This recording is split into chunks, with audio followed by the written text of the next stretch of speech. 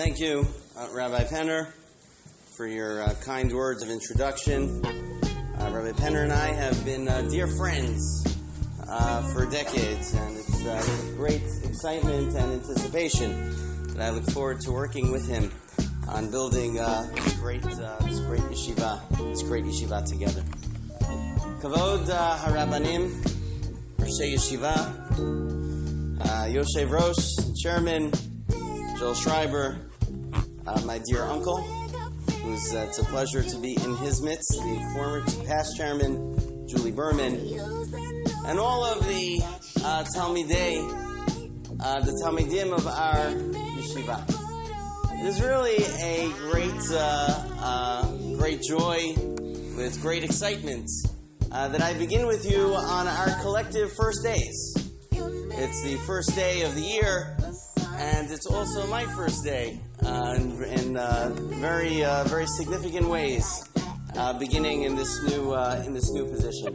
And I'm excited to be able to begin my tenure in our first day and our first year together, delivering a little shiur on the mesechet that we've just started learning together.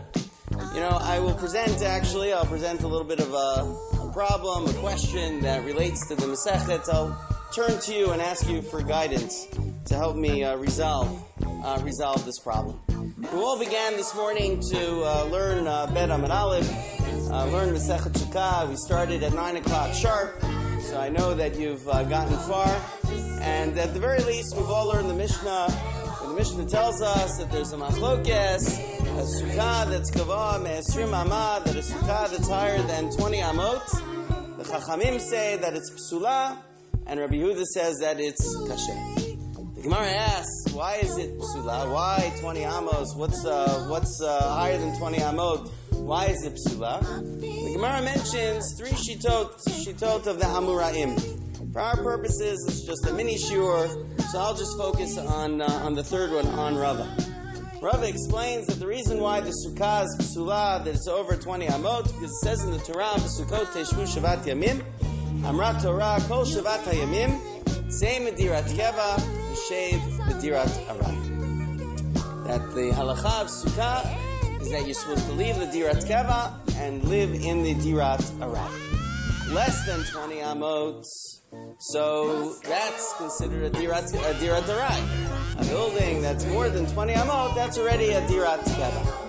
Rabbi immediately asked the question in the Gemara, is that really true? But what about if you make sukkah mechitzat barzel, and you can make the walls of mechitza even less than 20 amot like keva? And the Gemara explains, yes, that's true. But less than 20 amot, a building could be a rai or keva.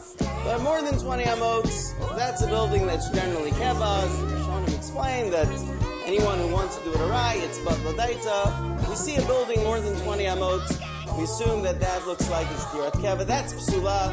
That wouldn't work for sukkah. And we have this general principle, this important principle, same dirat keva, v'shei b'dirat aray. It's really not just shitat Rava, but we also find in other cases that the sukkah is dirat aray, as the Gemara says in Gimel Mebet, explaining the shitat Chachamim of why less than dal ramot or dal ramot is kasher, because you need a sukkah to be dirat aray.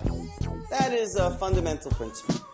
The problem is, the question comes, when we learn later on in the Masechet, when we get to the Mishnah in Chavchet Amud Bet, the Mishnah tells us another principle, very similarly, actually worded in similar fashion. Kol shavat hayamim adam ose sukkato keva ubeito aray. Right? For all 7 days that a person turns his sukkah into keva, and his house becomes aray. The Gemara afterwards quotes the Breita, which explains that also from Besukot Teshvu, that Teshvu came to Duru. They were supposed to live in the sukkah. The sukkah is supposed to be to us as its keva, and therefore there are halachot that apply. Therefore, you should eat in the sukkah and drink in the sukkah and sleep in the sukkah. You metayel in the sukkah. You learn in the sukkah, and therefore you have to bring nice kelim. You have to bring furniture and utensils into the sukkah. You have to turn the sukkah into something that's keva. And while the Gemara here talks about this in terms of positive chiyuvim, when it comes to other Gemarot, they talk about it as definitional. That This is the definition of sukkah. The sukkah has to be keva. To the point, and the Gemara in Chav Zayin Amud Aleph quotes the Breita about Shomrei Ganim, that if you have the guards of the watchmen of the orchards or the gardens, that they are patur from the sukkah. Why are they patur? So Abai says over there, because Teshvu came to Duru. The halacha is that you treat the sukkah like a house, and therefore